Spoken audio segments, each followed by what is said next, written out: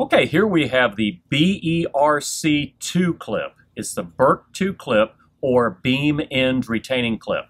And what the BERC2 does is it's a seismic clip.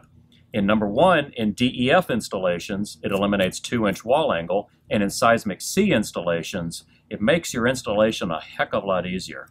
The way it operates is it slips behind the wall angle of your standard 7/8 inch wall angle. It just snaps behind, and then the clip is there to receive the T that comes into it.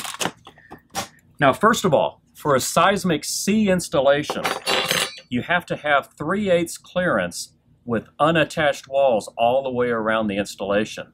And that makes squaring up the installation very difficult because none of the T's are attached. What the BERC2 does is once the BERC2 is snapped onto the walls, it allows you to create a tight wall on two sides. And a tight wall can be achieved by putting a screw right through the hole in the BERC2 clip, and that makes the T tight.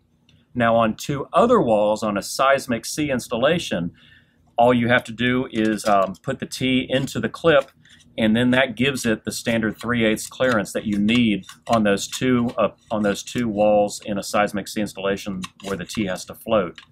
Now, on a Seismic DEF installation, the BERC2 clip eliminates 2-inch unsightly 2-inch wall angle, and it allows you to have two fixed walls with either pop riveting your T to the wall angle, or if you can't show pop rivets, use the BERC2 clip with a screw through the hole, which locks the T into place for a fixed wall. Now your other two walls, you can just put your T into the clip, or even put a screw into this elongated hole, which gives your T movement.